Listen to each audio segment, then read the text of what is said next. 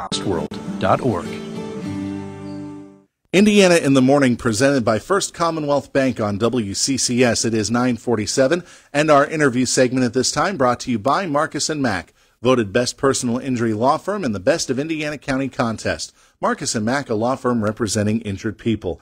And we have with us in studio and on our Facebook feed as well today, we have Bonnie Waltz and Bethany Felter from the legend, I shall say it as that in that regards. I've always wanted to do this because I grew up watching IUP football, so I kind of always wanted to do it. The pride of Pennsylvania, the beast of the East, the IUP marching band. I'm sure you two are sick of hearing it. No, never. All right, but thanks both of you for joining us here on Indiana in the Morning. First off, how's the band doing? Well, as far as we know. So we're hoping to make a stop down there today after we talk with you. All right, so you'll get the chance to listen in at that point.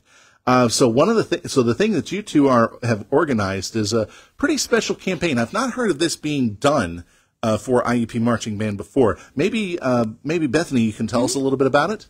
Yeah, so Bonnie and I are on the board for the IUP Legend Legacy, and that's an alumni group. And we help support the efforts of the IUP marching band, get alumni and friends and family involved. So we did this last year, and Levity hosted it, and it was a success. We were able to donate, have donations of snacks and drinks for the band to eat at the halftime performances. So with the success of that last year, we decided, we kind of want to make this an annual thing. So we're going to hold it again.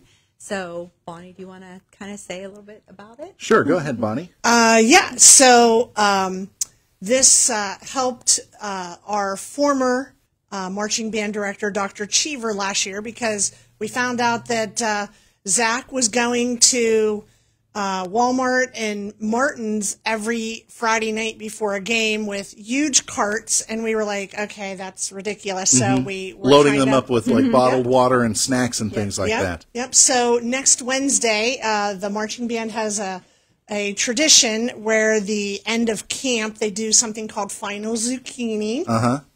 So you're in it to win the golden zucchini, and so we're going to do a fill the truck event that night. Parents, alumni, friends, community members can come and donate snacks, drinks, water, Gatorade. But then we're also going to do it, that's Wednesday night at 6 p.m. on the 21st. And then we're also going to be set up to take donations at the parent preview show, which is at the football stadium. On August 24th at 7 p.m. We'll be set up in the football parking lot at 6 p.m. to take donations. Now, for that first one, where are the donations going to be accepted? Are they going to be accepted at the practice area for the RMP parking lot, I believe, is where they're practicing. Okay. So that everything we've been led to be told at this point, of course, it's fluid because now we have a new director. And with that being an alumni, I feel that she'll step right in and be doing all the same things, at least for the moment. But yes, should be at the practice field. That's right. IUP did name a new marching band director. So maybe can you inform our listeners on who that is? Do you know? Her name is Cassie. And she is an alumni grad. She graduated, I think, in 2002 or 3. Okay. Yeah. All right. So a person who still knows the program pretty well, and was part of the legend. It sounds like, right? Yes. Okay. Yeah. That's a big important step right Absolutely. there. Now, people don't even think about it because they see the marching band up there. They see them kind of fool around. They do the cheers. They do the interstitial songs, as I call them, like the stuff that gets the crowd amped up. They'll play the fight song at the touchdowns and things like that and try to weave their music in between a cannon fire, if you will. Absolutely. But ROTC. Yep. Do that, huh? but they also don't understand that it does take a lot to be a part of marching band, and it takes a lot of energy. It absolutely does. I know whenever I marched, I was a majorette, and we practiced 3 days a week for 2 hours, and that was usually from 5 to 7 at night. And then, our weekends for football season were just were just crammed with marching band things, whether we were traveling on a Friday and a Saturday. Sometimes we were gone all weekend. So I think it's a little bit different now with the, with the travel when they do try to go to some big shows and some big exhibitions at high schools. But they're at every home game. And sometimes up in the morning, and if it's an early home game, we're up at 6 o'clock in the morning getting ready. Jeez. So, they are doing a little traveling this year. That's great. Dr. Cheever told me before they left they're going to do a parade at the Fort Ligonier Days. Okay. So that's my stomping grounds where I grew up. So I was really excited. And then I think that night it's October 12th, I believe. I think that night they're doing a TOB, Tournament of Bands. Oh, wow. In Johnstown. So very close, too closely in geographic speak. That's where something like those snacks and the bottled water can actually come in handy on the bus. Yes. Because they're traveling from show to show that day, and they're going to need something. It's probably pretty hard to just make a stop at, say, like a Subway or a McDonald's, and everybody gets what they need. It probably is best to have those snacks ready to go. You are correct, yes. All right. They'll probably get fed, honestly. Oh, obviously. I think that's the case. Will feed because they'll know that it's 3 or 4 buses of college-age kids. We always called them free eats. Yeah. So you always made out really good because they were usually homemade things that you wouldn't get when you were at school. The things you learn about marching band. Okay. But in all seriousness, though, I mean, this is a great thing. So what are you looking for? You're looking for what I used to call quarter bags of snacks, right? Absolutely. Quarter bags of snacks, some healthy things as well? Yeah, like individual packs of like potato chips or chips, pretzels, popcorn. We granola had granola bars. We had fruit snacks last year. Even small things of cookies. Yeah, Cheez-Its, just anything individual like the bag so we can just take and go. And cases of water as well. Yes, cases of water, cases of Gatorade. Yeah, it can be the little ones, or they can be the 16-ounce size. Yeah, we're not looking for the big 1-gallon size bottles here. We're looking for like individual serving bottles here, and I think that's great. So you're going to have it set up at Final Zucchini, which is the last practice of the preseason, right?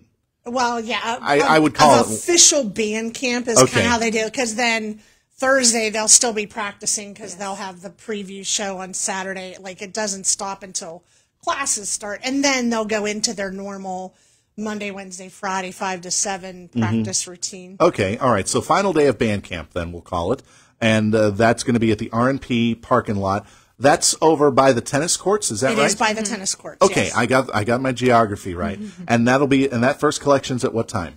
We will start collecting at 5 p.m. On August 21st. And the second collection will be at the Parents Performance Show, the Parents Preview, right? Yeah, at Miller Stadium. At Miller Stadium, and you'll be set up in the parking lot at Miller Stadium then? Yes. At what time?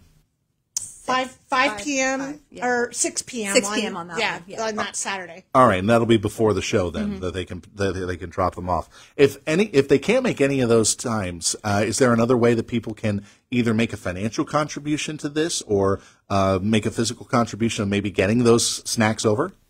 Is there another opportunity for that if they can't make those times? We do have it set up within our alumni Facebook group. Okay. So we do have marching band alumni. We have about, I don't know, probably 1,500 or 1,800 people in that. We have an avenue for them that they can send us a Venmo. Right now, we haven't expanded outside of our alumni group just because we haven't taken the final step to make our Legend Legacy alumni group a nonprofit. A nonprofit organization. So Understood. we're hoping, fingers crossed, that happens in the next week or two. But I gotta say that you've told me that you've had a great response from alumni in the past to this cause. Yes. Alumni and also local residents.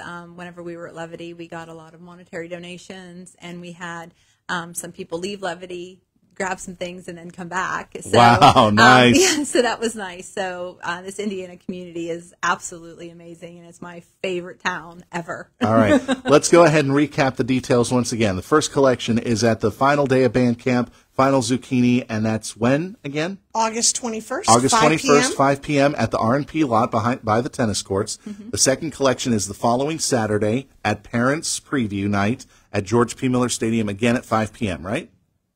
I 5 p.m. 5, 6. 5 yeah. to 6, Yeah. okay. And if they have any questions, they can find you guys on Facebook then? The Facebook page? Yes. Well, we have, you can go through the Facebook page of the IUP Marching Band and ask any questions, but we also have an Instagram, Legend Legacy. So you can follow us on Legend Legacy, and we also have Legend Legacy Facebook page too. Legend Legacy on Facebook and Instagram. Yep. Excellent. Well, thanks both of you very much for joining us here on Indiana in the Morning. I hope you collect a lot of goods because those kids, they're working their tails off out there. They deserve it. Thanks again. Thank you for having us. All right. That was Bonnie Waltz and Bethany Felter from the IUP Marching Band Alumni Group, joining us here on Indiana in the Morning, and our conversation presented by Marcus & Mack, voted Best Personal Injury Law Firm in the Best of Indiana County contest. Marcus & Mack, a law firm representing injured people.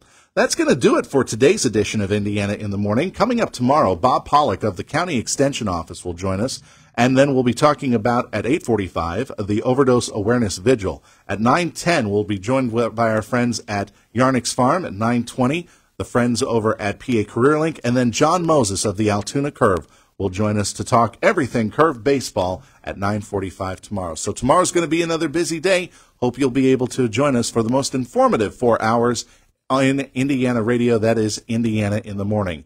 So I'll see you tomorrow morning. Josh Whittison, as always, thanks for listening. Guys, why isn't the frame up on the Smith house? Sorry, boss, but a bunch of the 2x6s we bought were warped. What? Aroan framing lumber is never warped. But we didn't get this load at Aroan Lumber. Remember, we wanted to try and save a few bucks, so we went up the road. Guys, that's it. No more inferior products. From now on, it's only Aroan Lumber. When building and remodeling, insist on the best. Aroan Lumber and Hardware, Lucerne Road in Homer City. Dedicated to quality. Dedicated to you. Hey folks, this is Ken Coleman, Ramsey personality and best-selling author. If you don't know what you're passionate about or you dread going to work on Mondays, you're not alone. But it doesn't have to be that way. I'm here to help you find the work that you were created to do, right here on The Ramsey Show. Tune in for The Ramsey Show every afternoon from 1 to 3 on AM 1160 WCCS and also on 101.1 FM. 101.1 FM and AM 1160.